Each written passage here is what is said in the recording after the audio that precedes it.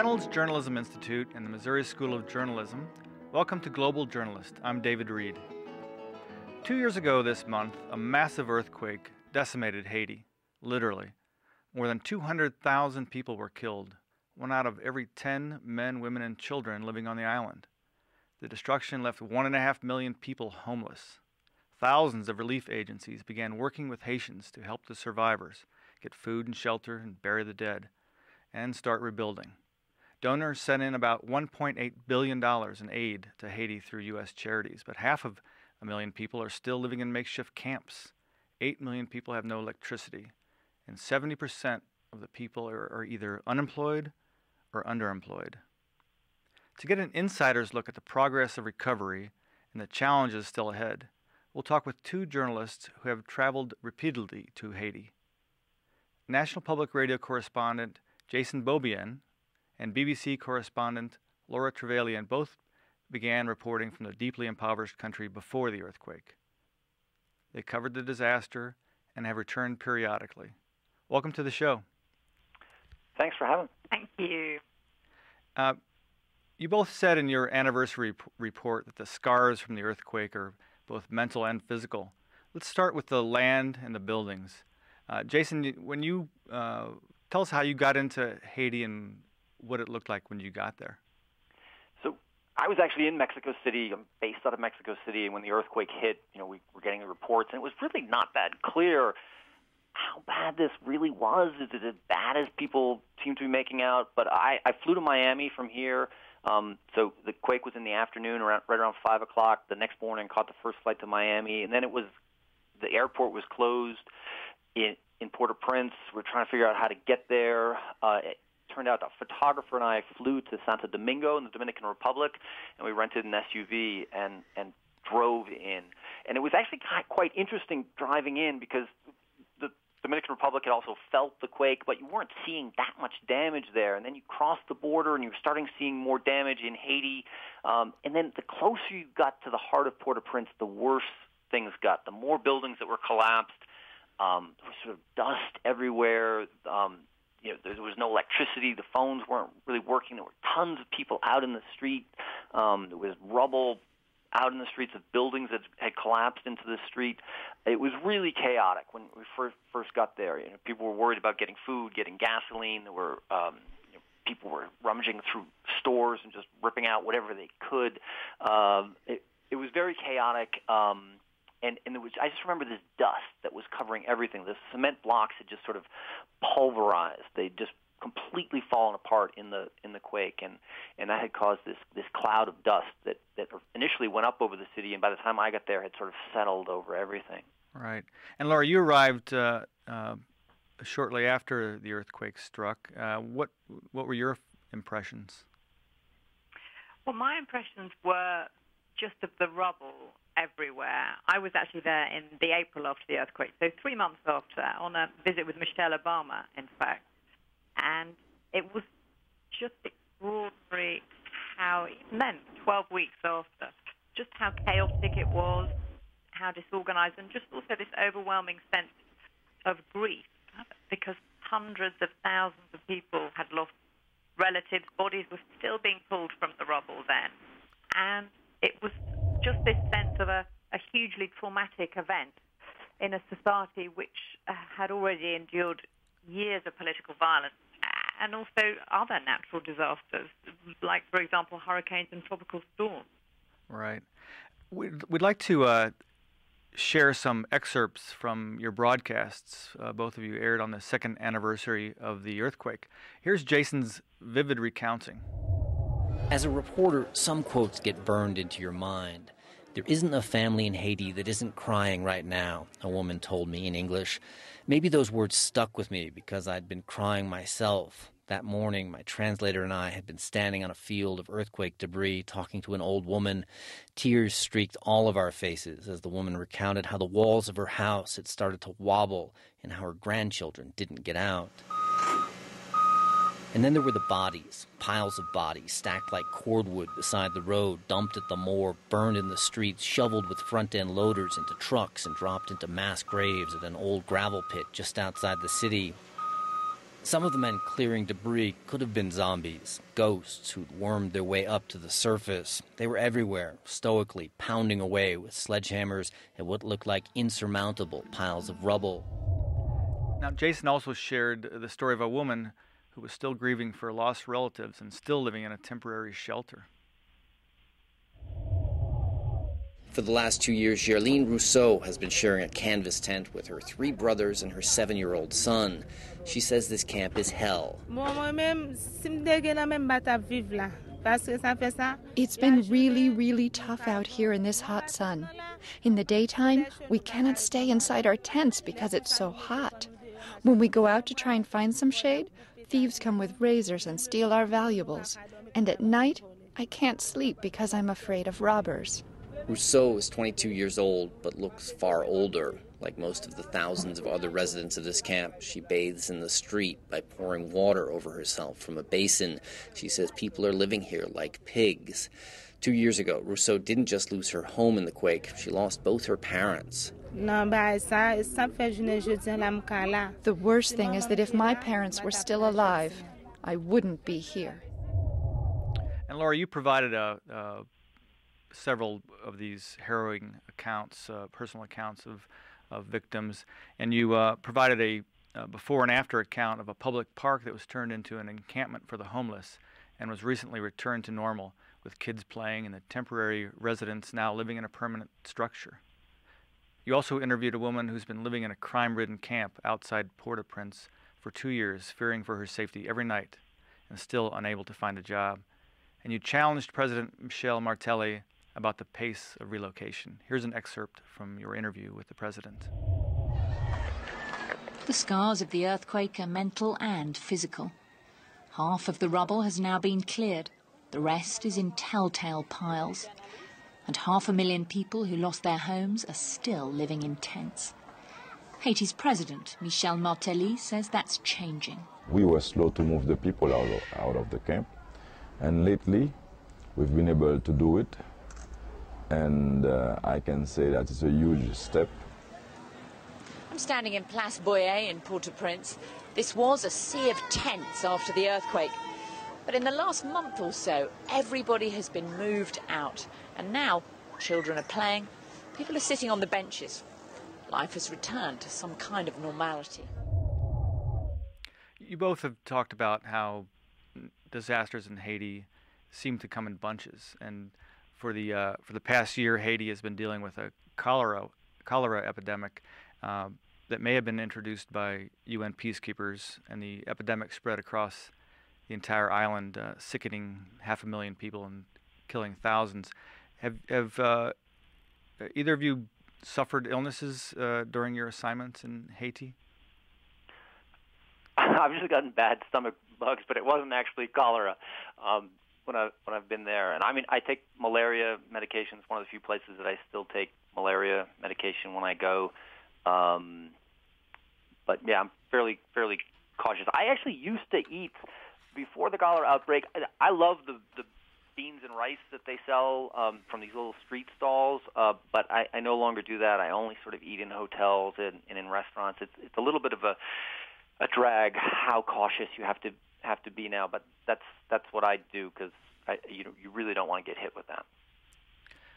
Yeah, I've never been ill there, Right. but I think when you're staying there as a foreigner, you are very fortunate because you're staying in a hotel, you have running water, and only 17% of Haitians actually have toilets. So when you're going there, you're in a pretty privileged position. You can choose what you eat, and you can choose where you eat and where you stay. So if you're careful, certainly I've always been fine. Yeah.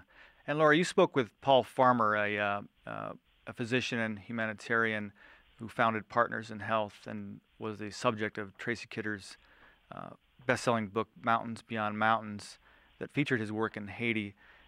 Farmer called Haiti the most water-insecure place in the world and said it's no surprise that the cholera epidemic exploded. I was inspired when I read about Farmer's achievements and his self-sacrifice. And I'm always inspired when journalists like you and Jason put your health and well-being at risk to report from these disaster zones. Laura, what do you tell your loved ones when they ask you why you're volunteering for these heart-wrenching assignments? Well, I have three children who are smallish. I mean, they're 11, 9, and 5. And I have a husband who's he's actually a network television news executive here in New York for ABC.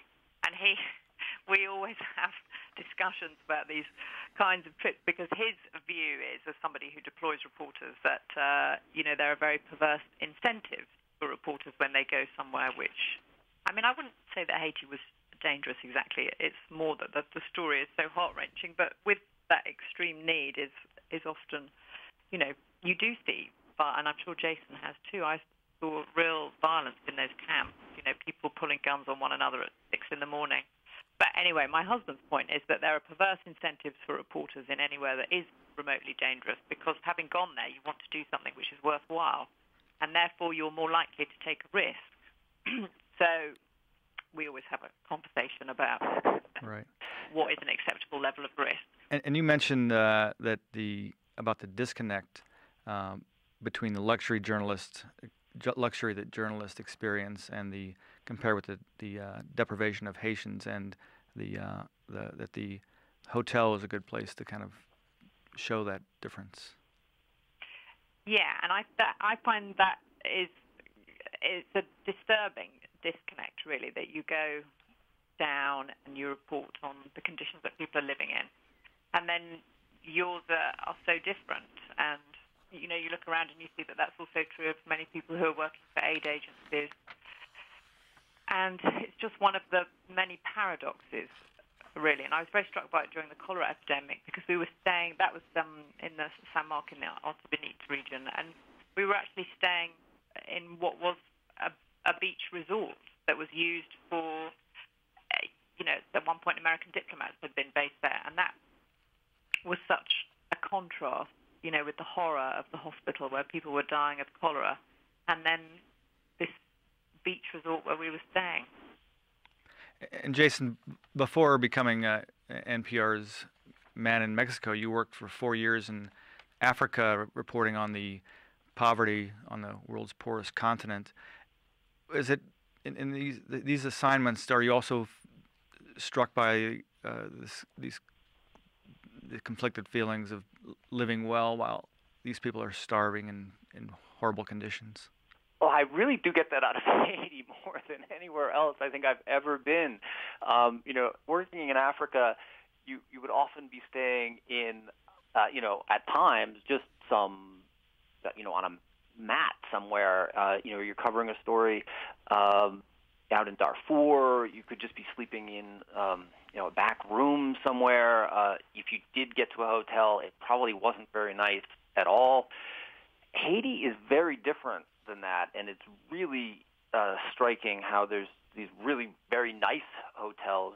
The Hotel Montana is quite nice. There's, they aren't like super nice, but they're very comfortable. And there's also restaurants that you can easily spend, $40, $50 on an entree up in Pétionville. There's this incredible contrast in Haiti between people who have absolutely nothing, don't even have access to clean water, and people who are driving Porsches through streets that I don't know why anyone would want to drive a Porsche on those roads. They're so terrible, but people are doing that. So Haiti really brings home this contrast between the rich and poor. I didn't find, there are some incredibly wealthy people in Africa in some of these countries, but they don't flaunt the wealth as much. And there's also not as large of a sort of business and an upper class in some of these African nations. You're seeing a poverty that extends much more broadly across the entire population. What, Jason and then Laura, what are some of the logistical and practical challenges that you've faced while reporting in Haiti? Well, I mean, initially going in for the earthquake, we really did not know what the situation was going to be like there. We got into Santo Domingo. We rented a big SUV, a Nissan Patrol. We were loading it up with diesel fuel, with food. We were getting in touch with people via satellite phone who were actually in. Some people were saying, well, you better bring some body armor. It looks like, this could be civil unrest. We didn't know what exactly we were going to need. We didn't know if there was going to be anywhere to stay. We were expecting, this photographer and I, that we were going to be sleeping in this SUV. So we were sort of stocking up on everything that we could. When we got there, we actually were able to go to the Hotel Villa Creole, where we had stayed before the quake, and part of that hotel had fallen in, and it hadn't completely fallen over, but you could not go into a good section of the hotel. But many people were sleeping just around the pool, sleeping in the sort of the grass there. Yet the challenges were just immense. We had to take care of just our own survival as well as figuring out how we're going to get out and report. So yeah, that was a real logistical challenge. And we were able to work it out once we got there. The hotel actually did an amazing job of managing to come up with some sort of food every day. It was often very limited, but they managed to. They got a big grill going, and they started just cooking a lot of the stuff I think they had in their freezers. But there would be some food each day, and so we were not starving, and we had brought enough water, and we brought tablets to clean water if we needed to. And Laura, what about your challenges? Anything that stick out? Yeah, I mean, working with a television crew, sometimes you need to have a security guard as well as a driver, maybe two drivers, if depending on what you're doing, and a fixer, an interpreter. So, yeah, there are, I guess you have to be careful. Just at the weekend, I was in this camp, which was particularly crime-ridden, and we went there early in the morning to do some interviews. And as we got there, the UN police who patrol that camp said, 2 cameras like yours have been stolen in the last week. This really is not a good idea, what you're doing, just trying to wander around and talk to people. Right. And I said, well, we have our own security guard, and they said, well, if you're going to be here, we're going to escort you. So that rather strange situation developed where we were doing interviews with, 15 UN policemen, all with guns around us. And I was worried that this would make a difference and that no one would want to talk to us, but everybody did anyway. They just were used to the UN being there. But it was a strange sort of a setup. And Jason, you mentioned before the show that Haiti is somewhat overrun with media, actually, and that can cause problems. Can you talk a bit about that? And Laura, chime in if you have any comments on that. Well, something that I've just noticed, covering Haiti since the quake, that I found that lately it's become harder to really connect with people in the camps. I think there's so much frustration in the camps. They see so many journalists come through, so many aid workers come through, and I think a lot of people feel like they are just being used. Some people are hostile in a way that I wasn't feeling hostility, a year ago. Other people, just wanted money. They wanted money to tell a story. I found that the atmosphere in the camps towards journalists had sort of deteriorated in a way that made it really hard to just sit down with people and really connect with them in a way that I felt like I'd been able to earlier. And I felt like I had to go around more, and I had to go talk to more people, to really get interviews that felt real to me, that didn't feel like someone was just recounting the same story, or was trying to tell me a story because they hoped that we were going to give them something or give them some money, or that this would lead to them being able to get to a different camp or a better. Some of the camps have actual houses, they're plywood type houses, so people are hoping to get into things like that. So I feel like it's become harder just to connect with people. Right. And I think it's interesting what Jason's saying, because I noticed a lot of people this time saying, what difference is it going to make to me, you coming here and filming? You're making money. You've got jobs by filming us, and how is it going to change our lives? So, which I think speaks to the sense of people who are still in the camps after 2 years of increasing frustration. Okay, I'd like to talk next about kind of a foreign aid accounting and the pace of reconstruction. But before we continue, I want to remind everyone that you can view or listen to this program anytime by downloading our podcasts at globaljournalist.org. You can also find interesting articles, photos, and interviews related to today's program on our website. Please send us questions or comments via globaljournalist@kbia.org or our Facebook page. Jason, what are the homeless Haitians saying about the use of foreign aid, and if they're angry, where is it directed? Oh, I mean, they're just astounded by what has not happened. I mean, they heard that billions of dollars were being pledged to Haiti. And, it's not just them. I look around and go, where did that money go? You look around Haiti now, and they've cleaned up a lot of the rubble. There's not rubble blocking the streets. You don't see some huge building that's about to topple over most of the time. You can be driving around and still see some buildings that are like that. And you definitely see the effects of the quake everywhere, but you don't see sort of dangerous bits of walls that are about to fall over.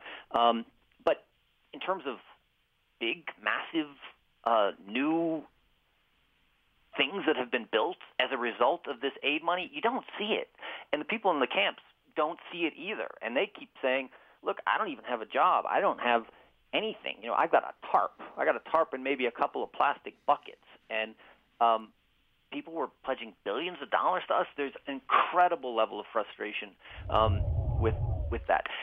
That's it. You have to give the aid groups their due and say that it is amazing that they provided health care, they provided those tarps, they provided those buckets, but it's really, you don't see sort of shining examples, except, I have to say, I went out to Paul Farmer's new hospital that they're building out in the Central Plateau. This thing is amazing. Mm-hmm.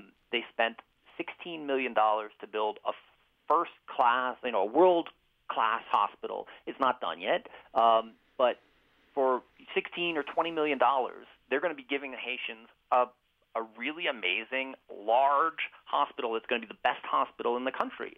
That is impressive for that amount of money, but you don't see very many examples like that as you look around Haiti right now. Right. And Laura, you reported that concerns about corruption in Haiti led governments to pledge the money with multiple strings attached. And there's also been calls for non-governmental organizations, NGOs, to do a better job accounting for their funds. What are your thoughts on what people are saying in the process?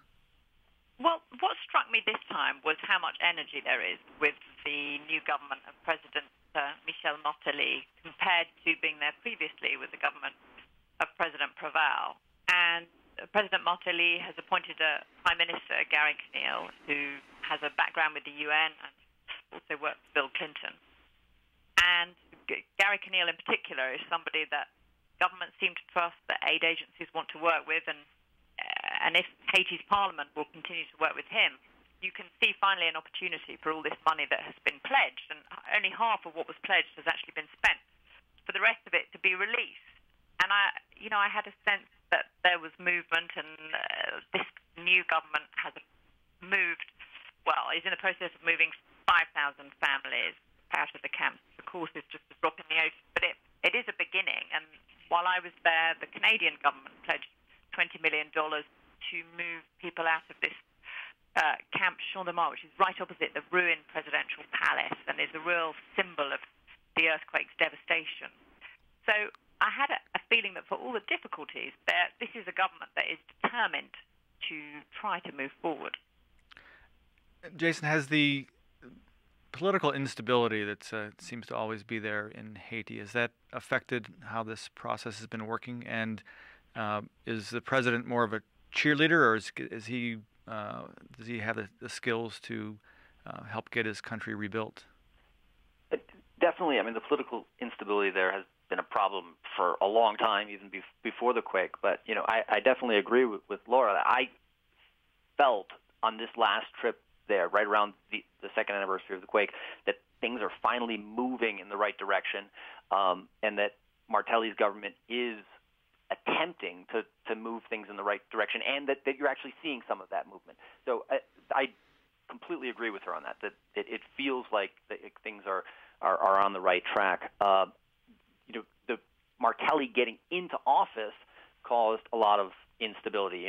His election was controversial. There were riots around those elections.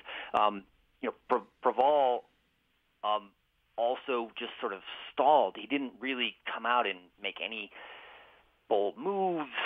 So there definitely needed to be a transition to somebody else. And Martelli is, as you say, a cheerleader, but I think Haiti kind of needs a cheerleader right now. There are a lot of people who are very depressed, who are frustrated, who want somebody to be out there saying, look, we can succeed, we can move forward, we can get these things done. And I'm not talking about just Haitians. I'm talking about also aid organizations, groups that have money to give. They want to know that these projects are going to be successful. And by having Martelli out there saying, look, we can do this, we can get this done, I think it sets the right tone. And I think that after 2 years of things moving fairly slowly, I think that Martelli is poised to actually make some progress. Laura, what do you had an extensive interview with the new president. What are your thoughts on that? Well, I was just struck by him about how he's very charismatic. As a compa singer in Haiti, he has, he seemed to be wildly popular, particularly with young men that I encountered.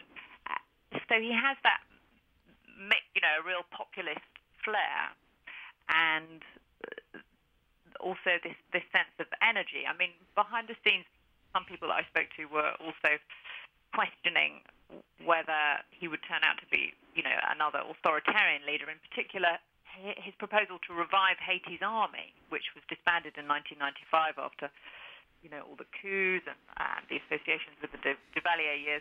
But Martelli has proposed reviving the army, pointing out that why should Haiti have what is in effect a foreign army? At the moment, it has UN peacekeepers that provide security around its borders.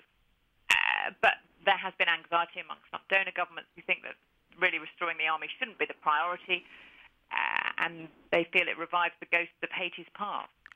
Yes, speaking of ghosts and being haunted, Jason, you began your broadcast on the two-year anniversary by saying that Haiti, quote, makes you believe in spirits, in resurrection.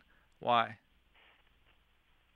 I think in part because when you talk to Haitians, many of them believe very strongly that there are spirits around and that ghosts are out there. And an event that killed, nobody knows exactly the number, but more than 200,000 people, that causes a lot of ghosts. And Haitians, really, I believe in this stuff. You go to the churches, they're talking about it in the pews. They're talking about the spirits, and it's very much a place that is linked to that. Okay. And, I think I'm sorry, Jason. We have to wrap it up, but it's been a fascinating conversation, and we've come to the end of the program. Thank you so much for joining us. Our director is Travis McMillan. Pat Akers engineered the audio. Raymond Tungakar is our executive producer, with Ryan Chris as our lead producer. For Global Journalist, I'm David Reed. Thank you for joining our program.